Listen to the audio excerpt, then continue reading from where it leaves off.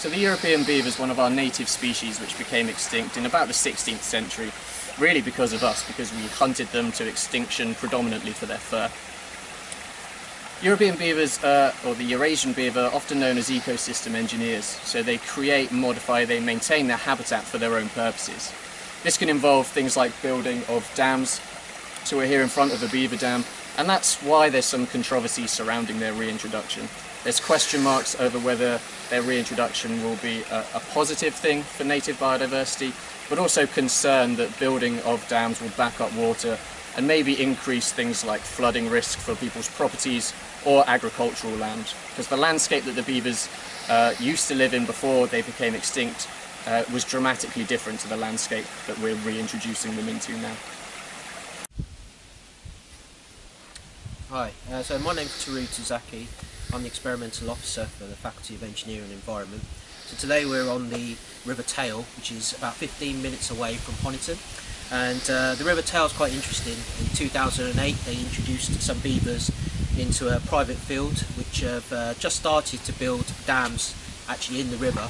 So our objective today is to look at how these dams have impacted fish populations or movement of fish throughout this reach.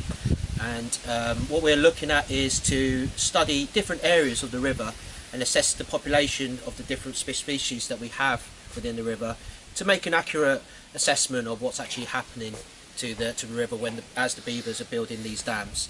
So today we've got three reaches we're studying. One is at the very bottom end of the river, which is our control section.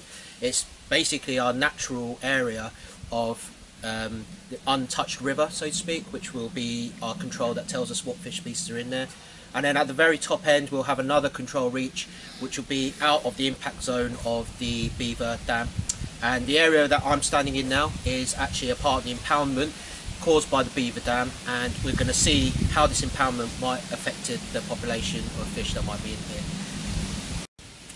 Hi, I'm Daniella. I'm in the CDT for Sustainable Infrastructure Systems, just doing a PhD, and I'm here today just doing some electrofishing to look at the population in this river system.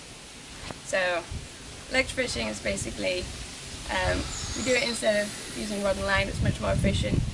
You get a good sample of the population in this 50-metre reach. So a lot of the time people ask questions like, does electrofishing hurt fish?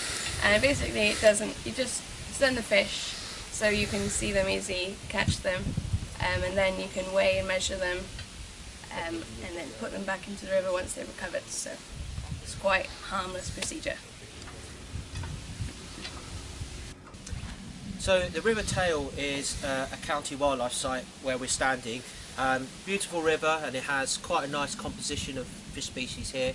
So we had some very nice trout ranging from about 100 mil up to about 250 mil, and good range of sizes throughout.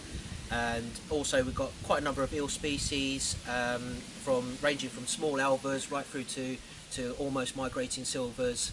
So it's quite nice to see these eels right up at the top end of the catchment on this river.